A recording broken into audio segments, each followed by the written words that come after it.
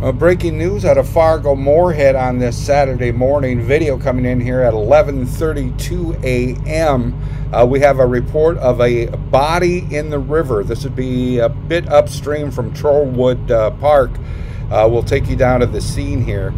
These are emergency vehicles on the Moorhead side of the river. Radio traffic just indicated that they have found a body, and crime scene investigators were being called to the scene. No further details yet, but apparently a body found in the Red River, the upstream from Trollwood on the Moorhead side of the river. We'll have more details as soon as they're available. I'm Neil Carlson reporting for iNewZ.TV.